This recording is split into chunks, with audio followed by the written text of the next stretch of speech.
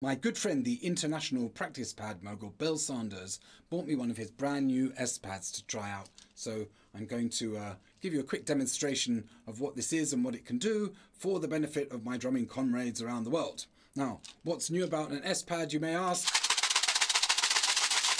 It's full of an undisclosed number of ball bearings that give it a kind of snare drummy sound because it rattles when you play it. It's got a sort of metal cassette with the ball bearings inside. On the top is the regular sort of rubber stuff he puts on his practice pads. It's a 5-inch playing surface and the whole thing is 7 inches in size altogether. On the bottom you've got a rubber thing, just a rubber coating. You can place it on any surface. You can't attach this directly to any stands or anything, but it'll easily just sit on top of a snare drum or whatever you want to put it on, or your other practice pads. That's it really. Let's put it here and see what it sounds like.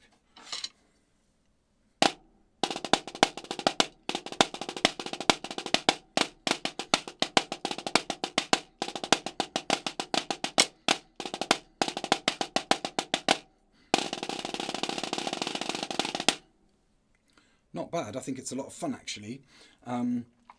Oh, I also forget to mention you can stick it in one of the pods that Bill offers. You can buy it separately and you can strap the thing to your leg. So for practicing wherever you are, I'm not that keen on them to be honest, but basically you can turn this very easily into a leg mounted practice pad if you like that sort of thing, which again is a cool feature to be honest. Now let's have a quick listen to the normal pad and compare a little bit. Again, this is going to be a little bit quieter.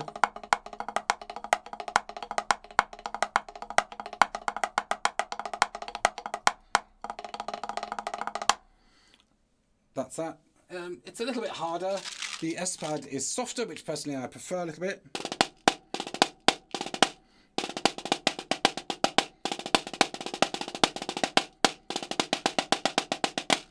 So there you go, the Bill Sanders brand new S-pad, practice pad.